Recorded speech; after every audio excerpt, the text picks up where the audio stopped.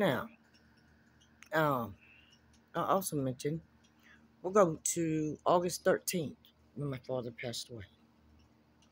Okay, just an example. I had already went to my cancer appointment in Indiana, which was also in Kentucky for my radiation appointments. When we got back to Indiana, you're emotional, whatnot. I went down to the river, kind of Indiana, Ohio River, and I had Delilah with me. Understand, she was only about 3 or 4 at that time. And sure enough, these butterflies and other creatures, butterfly-like, moths and whatnot, came over to this tree. Understand? And it very rarely happens. And filled out a human-type figure. It's spiritual. You understand? And Delilah saw it as well. And we decided to go back to County Road 18. I figured,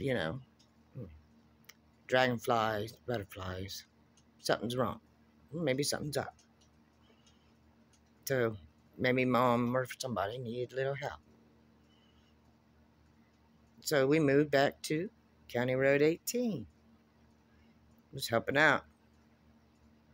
Nobody needs to ever act like I'd never done nothing for my family. Not once, not ever. Matter of fact, they can't even lie and act like I didn't take care of my child.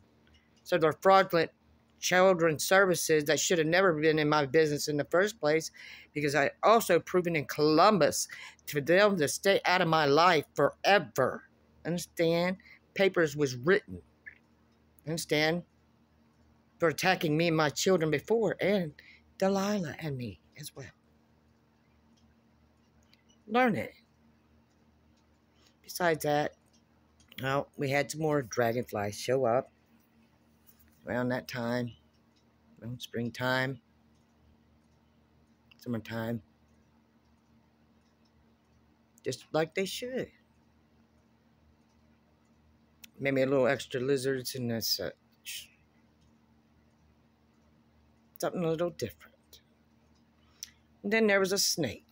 I hadn't seen it in a long time. It's not a friend of Jack. By no means.